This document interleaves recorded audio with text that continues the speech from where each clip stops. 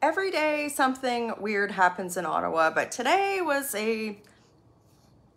another one of those days. So Justin Trudeau has come under fire in the last few years over a fund that is supposed to be used to fund various diplomatic activities for the Canadian government abroad. Now, you guys, before I get into this, and very quickly, you know that the government has passed censorship bills C-18 and C-11. You guys know that Facebook is starting to ban the news. Many of you might not be able to see this. The link to what I'm about to describe to you, it's in the comments. Click subscribe to that. If you click subscribe, then I can directly communicate with you and I can continue to try and reach you. Now, what happened with this fund? So Justin Trudeau has come under fire for this fund in recent years because there's reports about it being used for a lot of weird things. First of all, there's been reports about it being severely over budget, but it's been used to fund things like sex toy exhibits and to fly a chef to the Dominican Republic. And it was in the news yesterday in the National Post about sex talks. And the content of it aside, I put in a formal query to find out exactly how much money the government had spent on this fund. It's called the Mission Cultural Fund.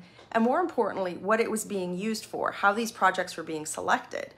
Now, the response that I got back from the government, you can read it. You can read it. The link is in the comments. So click on that and then click subscribe so that I can, you know, beat the Liberals' censorship ban. But they came back to me and they're like, oh, sorry, can't tell you that. So here we've got the government spending millions of dollars on, you know, really provocative things. They should at least be able to tell you how much they're spending and why they're spending this money. What results did it get for Canada?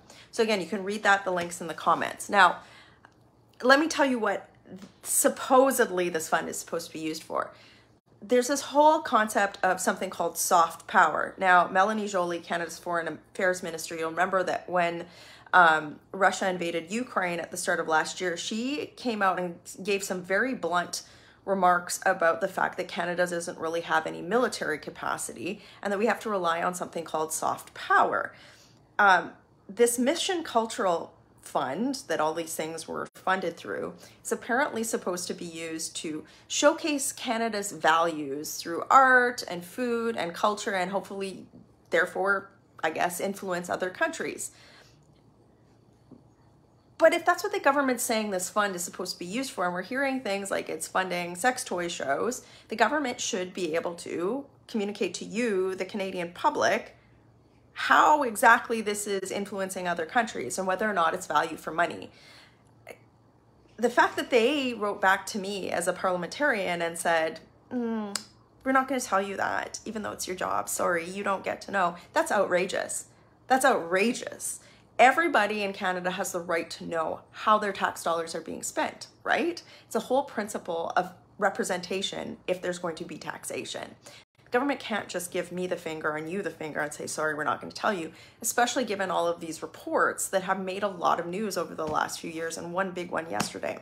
So I just want to let you know, because many of you ask and say, well, what have you done about this? So first of all, I inquired, then they said, no, we're not going to tell you, which is questionable. I've also referred the matter to the Parliamentary Budget Office for more scrutiny. And there's a couple of other tools that I could use as well. But the bottom line is that, again, regardless of how you vote, please share this video with somebody who, you know, maybe does vote for the Liberal government. The government should be able to explain how they're spending money and what sort of value you're going to get out of it, right?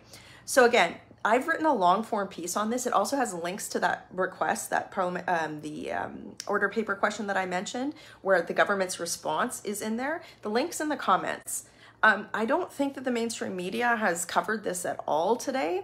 And again, we know with the Liberal censorship bills, this motion that they had at their convention, that they're trying to stifle Canadian voices. So that's why it's so important that you click subscribe to the link that's in the comment feeds when you're reading this article so that I can directly communicate with you about things like this that actually really matter. The fact that the government, and again, this is a government that's not shy about spending money, and they're certainly not shy about talking about spending money. So there's a lot of questions about why are they hiding the details on this fund? Why won't they tell Parliament about it? If it's so important and it's making so much impact, supposedly, they should be able to explain that to you and to me. But so far they're saying, we're not going to tell you, and that's not acceptable.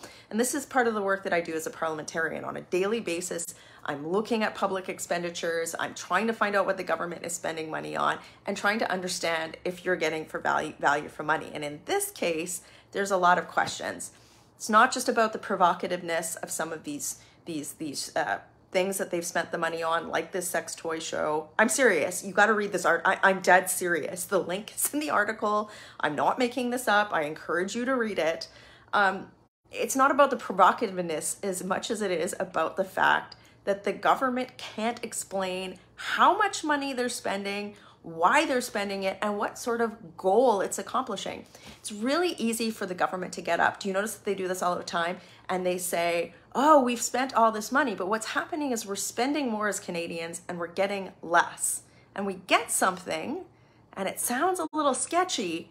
The government should be able to explain why they spent this money and if it was in alignment with the objectives of the fund to begin with. And in this case, I'm pretty sure that there's some big questions to be answered. That's where you come in. It's important for you to know about this, to talk about it with your friends, and to explain to them that the government isn't being accountable to the Canadian public for how they're spending money, especially when there's like these weird headlines like this. So this is one of these weird stories. It's such a good example of how this government just doesn't take transparency seriously. And I break this all down for you in a long form piece. The link's in the comments. Click subscribe so that you can get this news directly in light of all of these bans and stuff like that. I'm trying to make sure that no matter what happens with the liberal censorship stuff, that I can still talk to you about the work that I'm doing in Ottawa. So stay tuned here on this channel, because over the next couple of months, like I promise you, I'm going to keep digging into this and lots of other issues as well. But this is an issue that didn't hit the mainstream media today, and it's certainly something that I think is really important that you take a look at. Working hard for you in Ottawa. Share this video. Have a great day.